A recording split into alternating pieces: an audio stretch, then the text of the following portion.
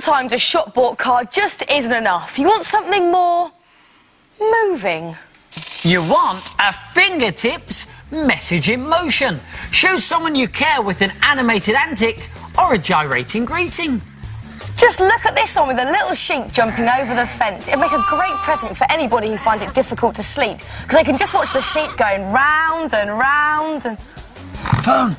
Or how about a party in a box, complete with balloons and streamers? Or my favourite, the fish and ship card, poetry in motion. They are so good, aren't they? And if you fancy making one, then you need to get your fingertips on a sturdy box. And a washing up powder box is perfect. Now, first thing to do is measure the width of your box and find the middle. So, there it is. Make a mark. And then measure up half the width of your box and make another mark. And with a sharp pencil, make a hole like that. Then turn your box over and do the same on the other side. And this is where your spindle is going to go. And the spindle is what makes your boat bob up and down. And that's just made out of a straw, as you can see just there. Now, you want to cut 3 sides off your box like this, just above the holes that you've made, and then get a pair of compasses and just open them out half the width of your box. And then, on a separate piece of card, just draw a circle like this and cut the circle out. Now you need to cut out another circle, but this time it needs to be slightly smaller, and you want to cut it out of acetate. It's going to make this part of your moving card right here. Now, acetate is just clear plastic that you can buy from most art and craft shops. And once again, you want to put a hole straight through the middle there, and that's where your spindle's going to go. Now it's time to cut out your fish shapes. Now, if you like, you could get some dolphin designs from our website. Just click on Top Makes and we'll give you that address at the end of the show. Now, you could draw your own fish shapes, but if you decide to do the dolphins, you could do them on some nice shiny cards, just like this. But tinfoil would work just as well. Then you want to glue them on, so just put a dab of glue at either end there and just put them around the edge of your acetate. Put another one here, evenly spaced out, and about 3 should do it.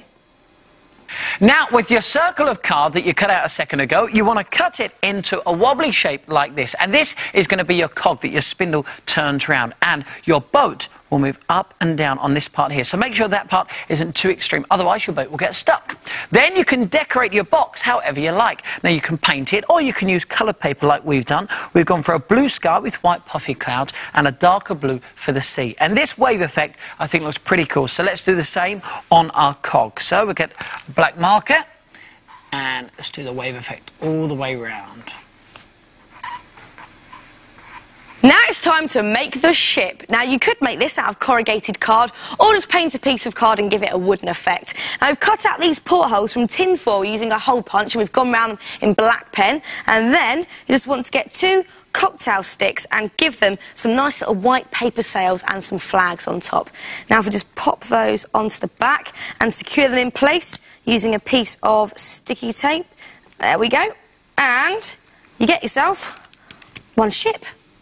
You are nearly complete. Just a couple of more things. You need to make 2 cardboard washers. Just cut 2 circles out of cardboard, make holes in them both, and you're going to stick these to the cogs that you've already made. And these will strengthen the holes there and there.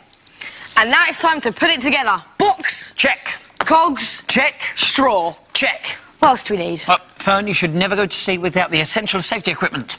Life belt. Very good. OK, now it's time to put it all together. So let's get our straw, our spindle, and thread it from the back of the box to the front.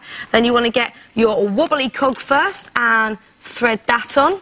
And then you want to get your dolphin cog and thread that on, and then push the straw to the front of the box, leaving an equal distance between the sides of the box and each cog. And then you just want to put a little dab of glue on each cog and the straw there, just to hold it all in place. Final added touch is a hinge on the back of your boat. Now, about 4 centimetres in width, and make sure it's nice and creased so it will become really floppy. And stick this to the back of your box, and let's give it a quick test. So as the cog turns round, the boat should go up and then back down and then back up. Oh, look at that. It works like a dream. And then you just want to put your little life belt on the front to neaten it all up. There we go. And there it is, the fingertips message in motion. Give it to one of your friends. It's guaranteed to get them in a spin.